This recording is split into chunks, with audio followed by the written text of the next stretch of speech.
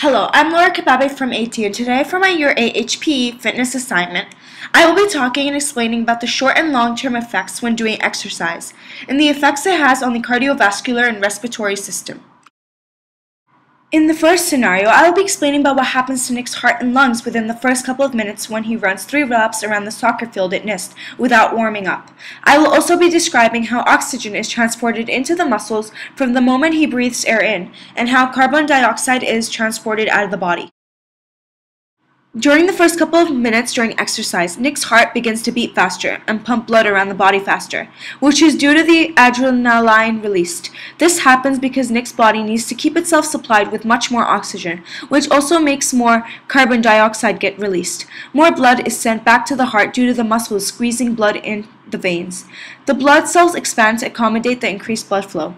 Nick's lungs also have to work harder in order to supply more oxygen to the body and remove carbon dioxide, as the muscle cells need to use up more oxygen. This causes the breathing rate to increase, and the breaths will be deeper.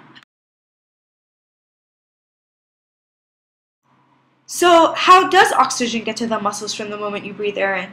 Well, first you inhale oxygen through the nasal passages by breathing, and then that oxygen travels down the windpipe, which is called trachea.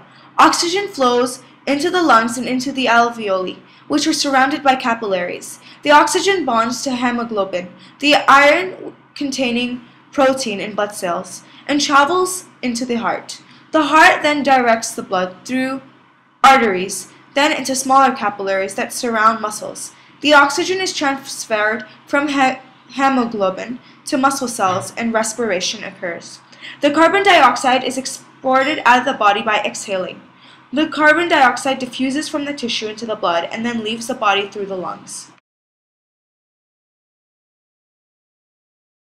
I will now explain the second scenario, Scenario B. I'll be explaining the long-term changes in Nick's heart rate after training for track and field for 4 times a week for 15 weeks. I will also explain why he will have a lower resting heart rate.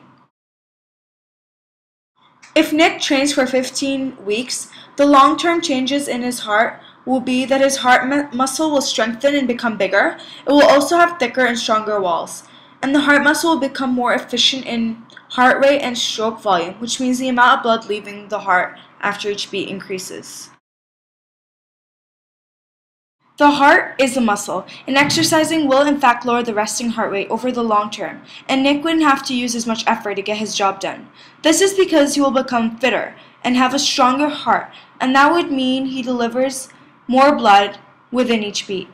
His arteries will also expand at rest, which allows more air to flow through the vessels, reducing the number of times the heart needs to beat because there will be an increased stroke volume.